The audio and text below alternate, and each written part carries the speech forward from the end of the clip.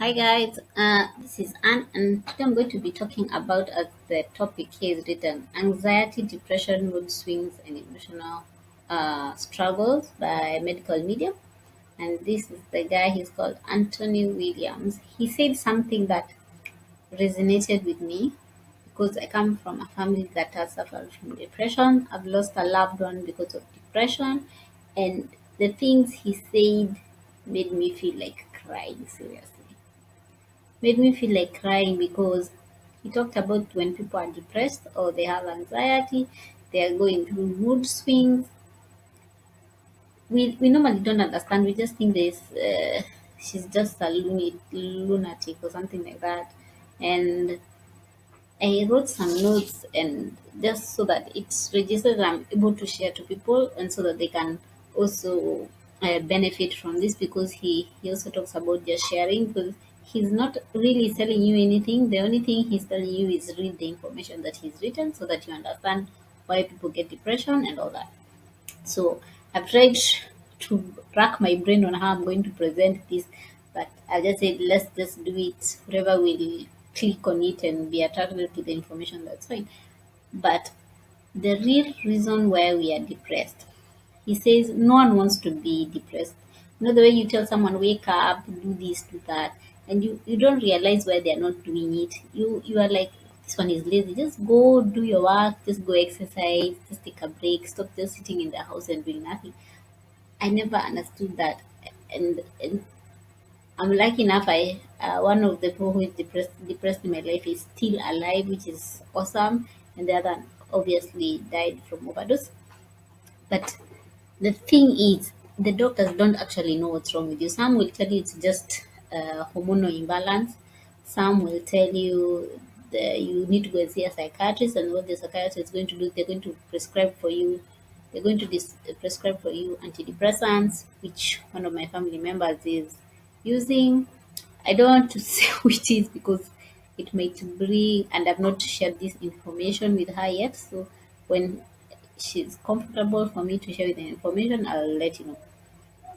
Okay, so they talked about the way someone doesn't want to go and exercise, doesn't want to come out of the house. The person is constantly in the house. They don't want even to go for things like a wedding or just a gathering, a family gathering. She doesn't want to do it. She doesn't want to exercise. She doesn't want to do anything. She just wants to stay in her house. That's it. And when he said that, I was like, oh my God. And then you're there thinking, what's wrong with this person? Why can't they're just lazy. They just don't want to do that, you know? Then another situation is also bipolar. I also know someone who has bipolar. He talks about the way the moods of the person. One time the person is has anger spells. The next person, the next time he, he he doesn't know what's wrong with him. You know, I have notes I wrote here. He has anger spells. The next time he doesn't even know what's going on. I'm like, what? Anyway, I'll review that and come back to it. So we're just going to go to a part. I first want you to hear what he says. I recorded. I hope I don't take too long with this. And that is around there. So just listen.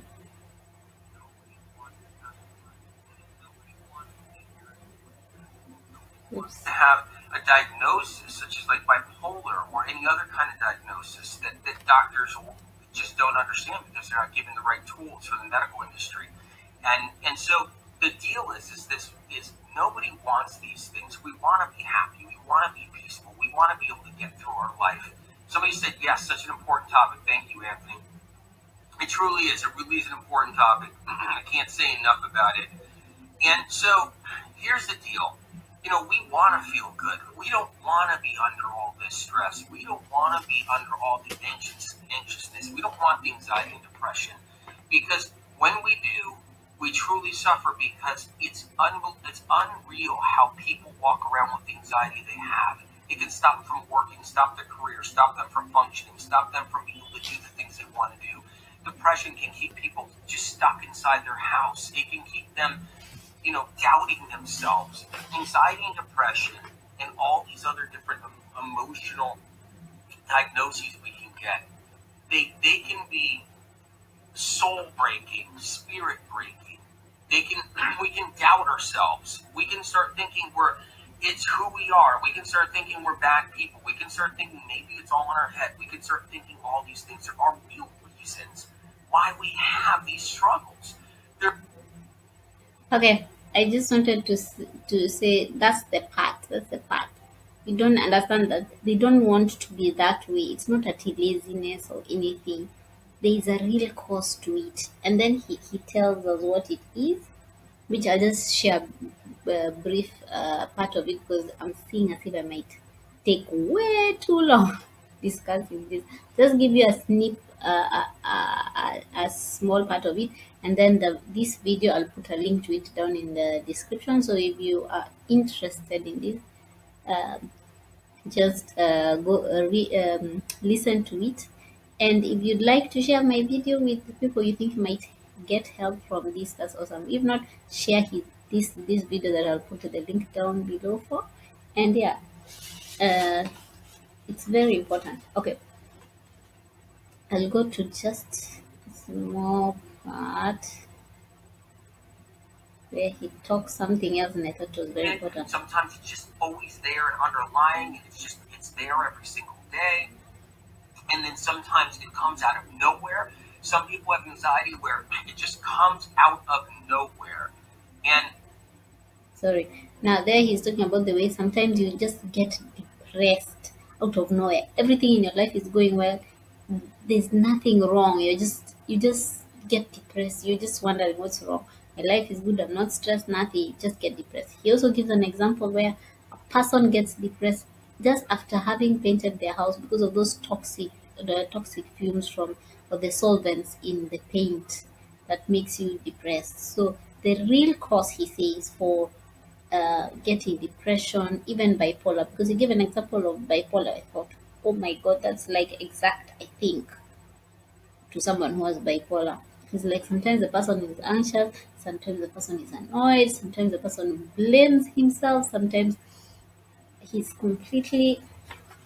Let me read that part he said. Okay. Sometimes they're anxious, sometimes they have hunger spells, they have guilty, tremendous guilt, sometimes they hate themselves, sometimes they feel that there's something wrong with them, sometimes they feel broken. And all this is just moods that come, sometimes up, sometimes down. And they don't understand what is wrong. It is they have heavy, heavy metals, heavy toxic metals. They have metals in their system. So those metals, they what happens to the metals when they go into the brain? They age, they rust, they decay, then they oxidize. So when they oxidize, they cause that. And the funniest thing is not only them have this toxic metals, we all have them. It's just the degree of which one has them and where exactly they are in the body. So mainly they're in the body, they're in the brain, and they're in the liver. And when they become too much, they spread all over the body. Have you ever felt sometimes you just feel you're in a very, very bad mood? You're just very moody. It's because the toxic metals they have accumulated. They are a bit too much in the system. You're wondering what's wrong with me. I'm just moody. You just snap at people. You're just snappy, cranky all the time. You have toxic metals.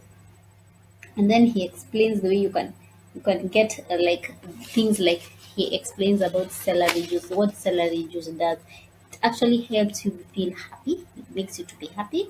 It's not that just you take it once, you have to take it at continuous basis. So he said the celery juice stops metals from oxidizing and decaying and pulling them out of the body. He also includes the way you have to take a heavy metal detox smoothie that includes celery. I think I'm looking at the wrong place. It includes celery.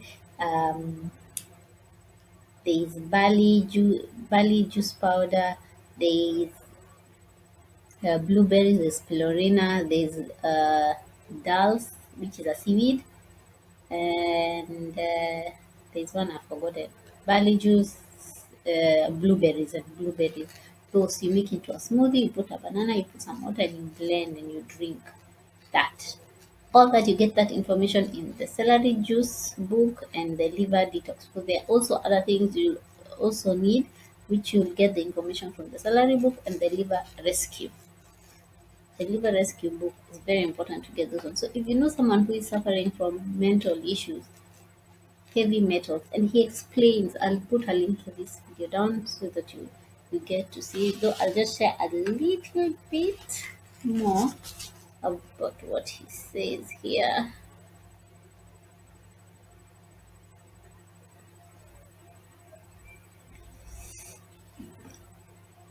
1645.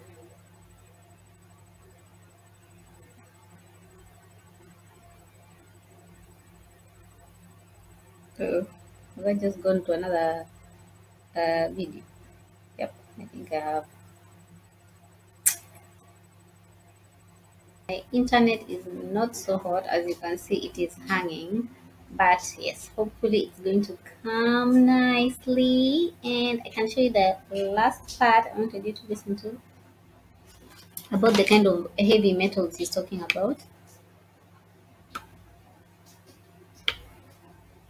Okay, there you go. All of a sudden, you realize pretty quickly by your third doctor, research and science let us down.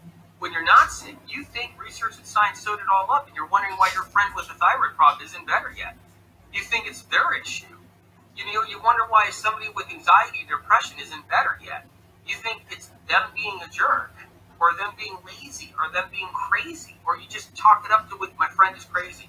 She's got this anxiety stuff. She just deals with all this stuff. My friend's crazy. She has a depression. She just deals with all this crap. Because when you're not sick with depression, and you're not sick with anxiety, and you're not struggling or anything, and you haven't been to 10 doctors, you think science and research has all the answers, and you think somebody should be just be happy. You think they shouldn't have depression. It's incredible how it works. I see it every day. Or you'd be like, no, get in the gym, push those weights, do that cardio for 2 hours, get your butt off the couch. As if people wouldn't want to do that if they were feeling really good. It's incredible how it works. So let's talk back to that. Yeah, I like, you know what?